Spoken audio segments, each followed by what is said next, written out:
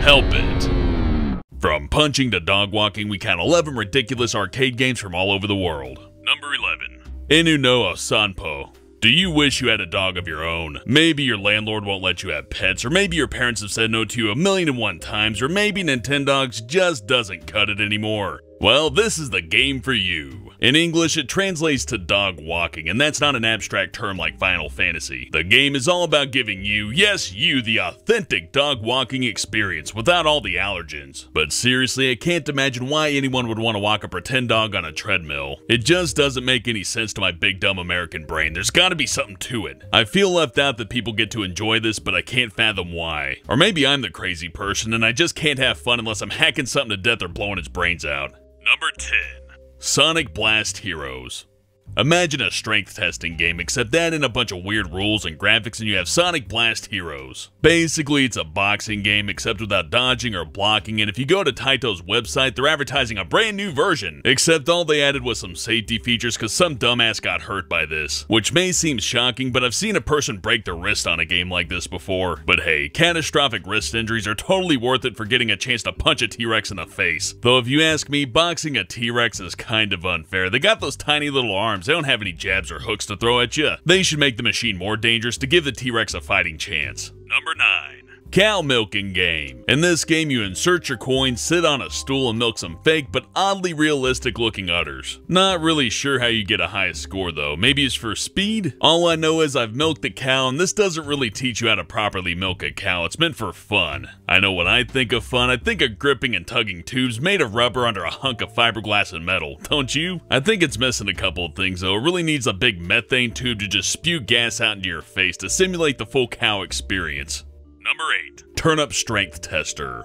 This one's from Soviet-era Russia, and it's basically another strength testing game. Except instead of hitting a punching bag, you pull on a lever thing. Of course, since it's from a bygone era, there's no fancy graphics or any graphics at all apart from a digital score display. The weirdest thing about this is that it's based on an old Russian folktale where a kid can't pull a turnip out of the ground, and that's why it's called the Turnip Strength Tester. Number 7. Amusement washing machine. So instead of shoving your clothes in the machine and forgetting about it for an hour, this washing machine requires you to complete a game in order to get your clothes clean. If you suck at the game, you need to insert more coins, otherwise your clothes won't be properly washed. I could see this being a fun thing to do in the laundromat, but honestly, I'd rather just mess around on my phone and not risk the whole process of it taking longer than it needs to or having to pay more money. I love a world where everything's fun, but not at a price. Number 6. The Tablecloth Hour. You know that party trick where you set up a table and then pull the tablecloth out at just the right speed at the right angle so all the cups and plates stay pretty much where they were? Well, Japan turned it into an arcade game, for some reason. I admit I'd play this if I saw it, but I'd only do so once and then never again. I'm afraid I'd get addicted to it, then I'd try to do it in real life and probably kill myself somehow. You know, a steak knife through the chest or something nasty like that. Number 5. Wall Street. No, it's not based on the movie, and it's not a number-crunching math game either. It's a game where you try and catch suicidal stockbrokers as they jump out from the windows of a tall building. I don't know why anybody tried to catch them, they ruined our economy. But then it gets weirder. Afterwards, you run around in maze-like levels as a stockbroker, shooting lightning bolts from your hands and collecting money and girls. It's like a stockbroker took a fistful of amphetamines and decided to make a game based on his own life, at least how he sees it. Or maybe it's a really abstract cry for help. Number 4.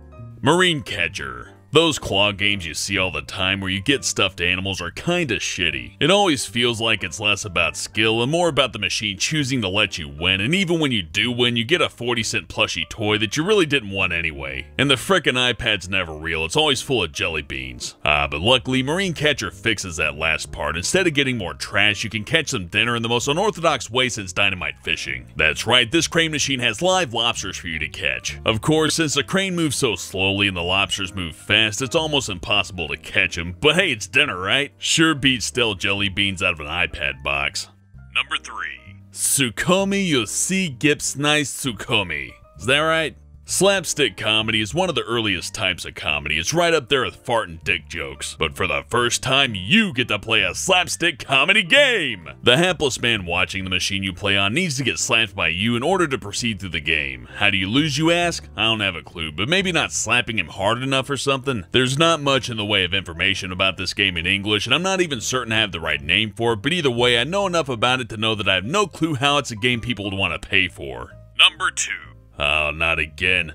Cho Chabudai Gashi.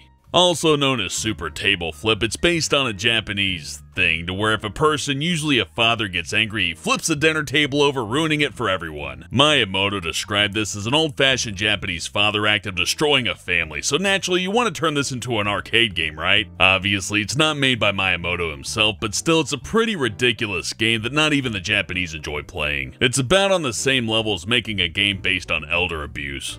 Number 1. Boonga Boonga.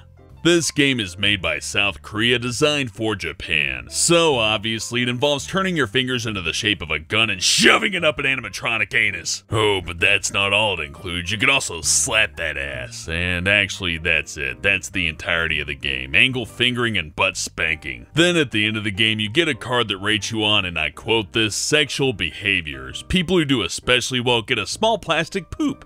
So what did you think about these ridiculous arcade games? Do you know any that are even more ridiculous? Let us know in the comments and I'll see you next time.